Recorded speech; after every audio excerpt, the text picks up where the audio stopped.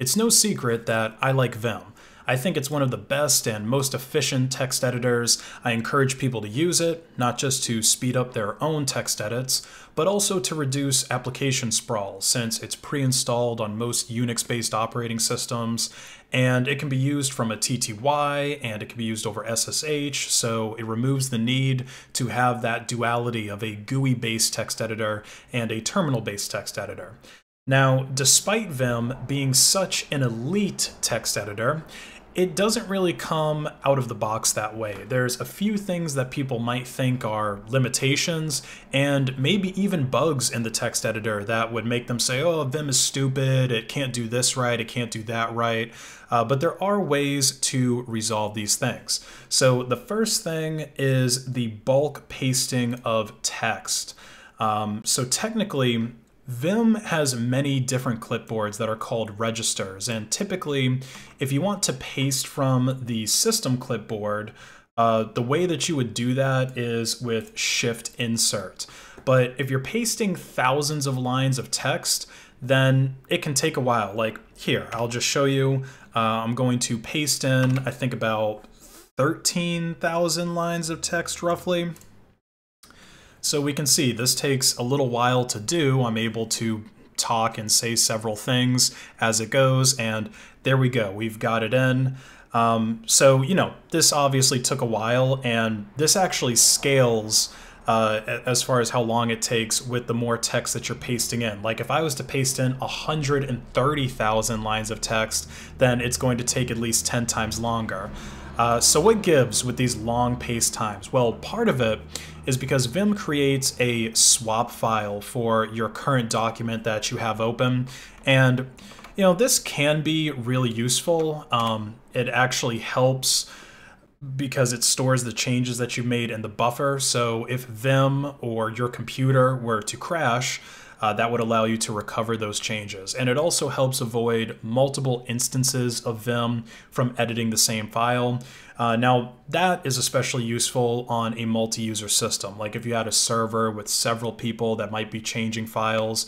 But if you're not on a multi-user system and you don't really think that you need a swap file, you know, maybe you've got a UPS or you just really believe in the power company, you can just disable it with set no swap file.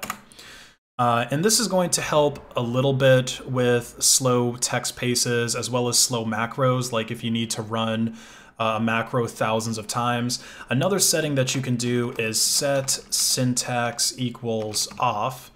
That's going to speed it up a little bit more by disabling the syntax highlighting. Obviously, this is a little bit extreme for some people because some can't live without syntax highlighting in their text editor. I know I sure like syntax highlighting. And if you want to set these settings back, then you can just set swap file, and then you can also set syntax equals on.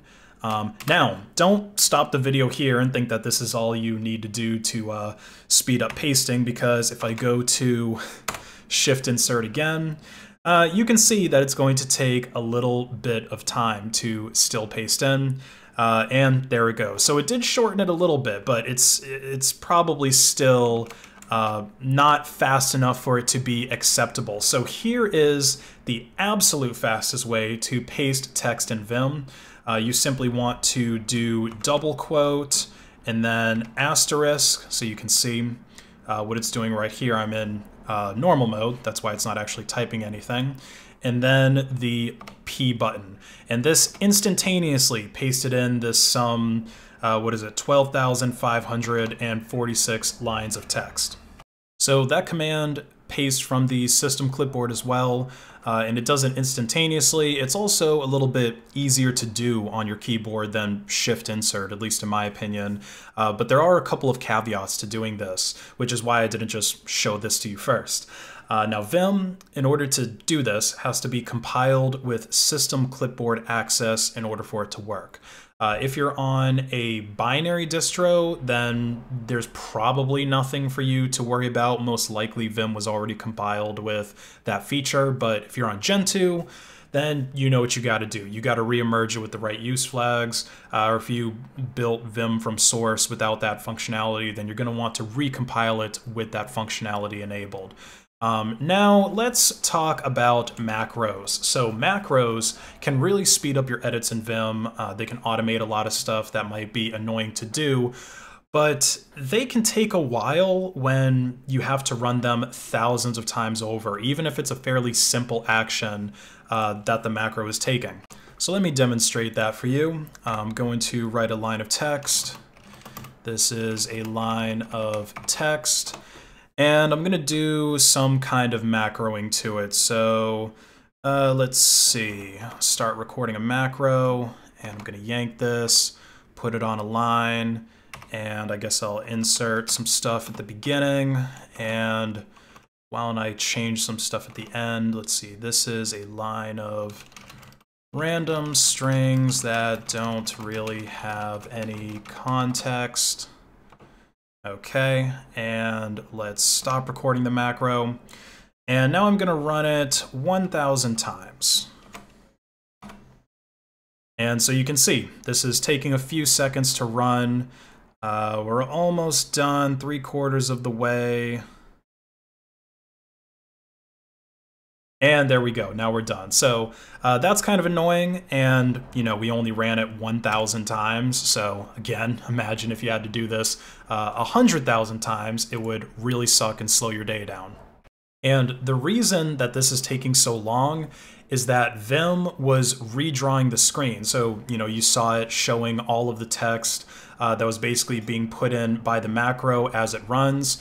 And we don't really need that. I mean, it's basically a pointless feature unless you're just going to, I guess, have Vim be some background thing that's going to do stuff for, I don't know, a prop or something. 99% of the time, it's going to be useless. So what we can do is just disable that redrawing with set lazy redraw. And then it should be a little bit faster. So why don't we test that out? And so it's not going to do anything on the screen until the macro is actually done running. And there we go. So a little bit faster, maybe significantly faster. And again, it's going to scale if you need to run it like 100,000 times or anything like that.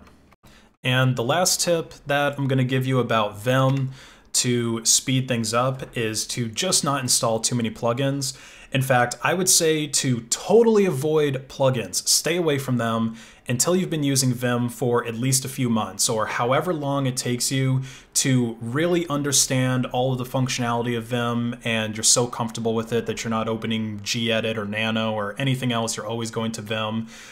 Because a lot of people tend to install plugins that do stuff Vim is already able to do with its default functionality, which I think is really dumb, and it's going to slow you down and bloat up your system. And if you're using Vim, that's probably not the direction that you want to go in. Anyway, that's it for my tips to make Vim faster. Hope you enjoyed this video. Have a great day.